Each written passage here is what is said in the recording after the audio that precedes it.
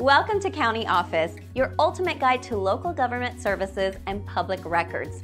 Let's get started. How to pay a state tax lien. NZNA state tax lien is a legal claim against your property due to unpaid state taxes.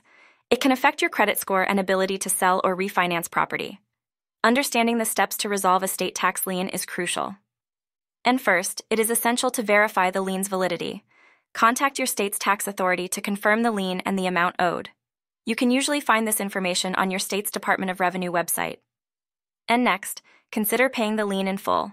This is typically the fastest way to resolve the issue. Payment methods often include online payments, checks, or money orders.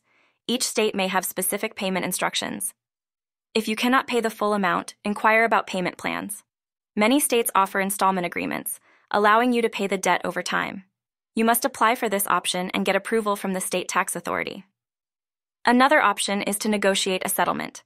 Some states may accept a reduced amount if you can demonstrate financial hardship. This process usually requires detailed financial documentation and negotiation with the tax authority. After payment or settlement, request a release of the lien. The state tax authority will issue a release document indicating that the lien has been satisfied.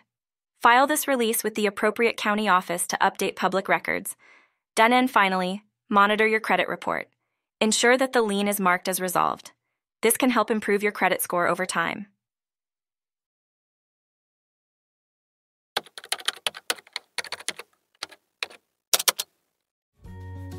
To learn more, check out these links, which you can click in the description below. And feel free to comment your questions. We're here to help. Thanks for tuning in to our video. Please like and subscribe and leave a comment below. See you in the next video.